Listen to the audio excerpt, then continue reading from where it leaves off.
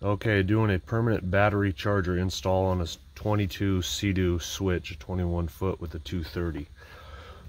Bought the 120 adapter on Amazon for like 10 bucks.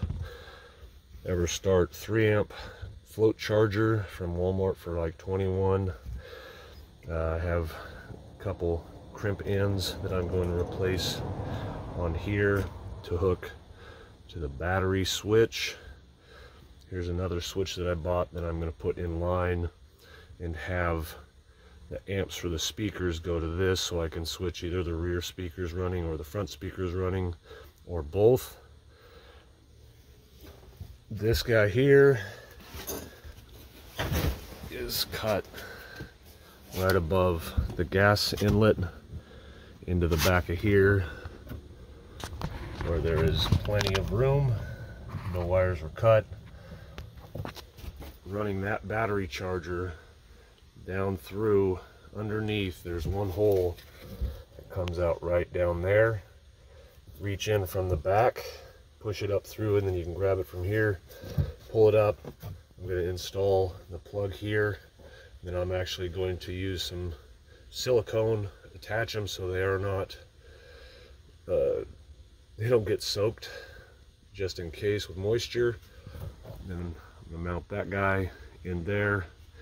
Take this double front battery that I have, the deep cycle, and hook it to there, and we'll see where it goes.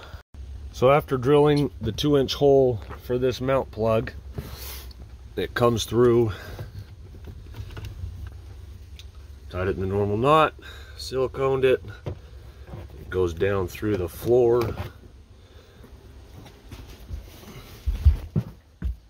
comes out right here, goes through this grommet, comes in to the charger, out on the charger, right along the wall, the negative to the battery terminal down there, which is a universal lug for this battery, the front 2 batteries, and the engine and aluminum chassis portions. The positive I ran to the front 2 deep cycle batteries, opposed to the farther back one on my battery shutoff. From the output on the battery shutoff, I come over to the output, or in this case the input, on the speaker selector.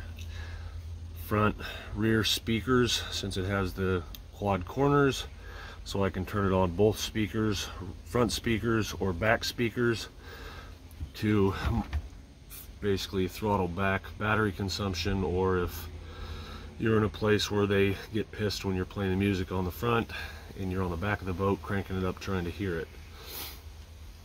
So that's how it's going to be. I'm going to mount these up. I'll show you what everything looks like when I'm done.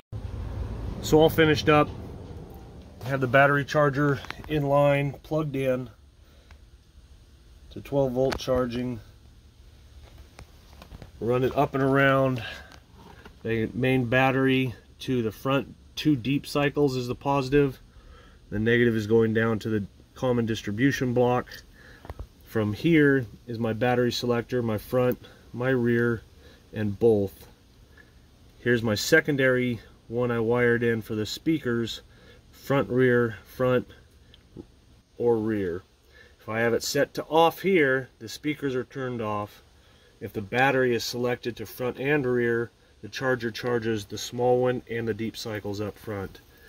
So you can decide if you want to use those batteries, these batteries, or if you just want to play off your rear speakers, since this has a quad speaker system, or the 4 or front, or all 4. This works like if you're partying somewhere and they don't want to hear your shit up front, you just turn it to the rear. You don't have to deal with anybody crying and bitching and moaning. And then also a reminder that to pop this off, you just click it up and they come straight off. So after you get everything wired in your engine compartment with those switches, if your switch plays one side of the boat as one series and the other side is the other, so if you wire it front rear and it plays on front this side, in the rear, that side, you need to open this guy up. This series of amps for the sub and speakers goes to this fuse box, and opposite with this one, fuse box, amp, amp. They come up through this series of wires here, and these two were the front, so I had to disconnect them, connecting the right ones through troubleshooting from unplugging and listening to the music. So now this amp runs only my front two 6.5s, and then my sub, which is these colors, in the front. My rears I labeled as my rears, and my sub. If this is your case, this is how you rewire it. You also have to come and rewire these. Swap these with these with these, which I already did. So now I have a front and a rear LEDs on the speakers that are playing.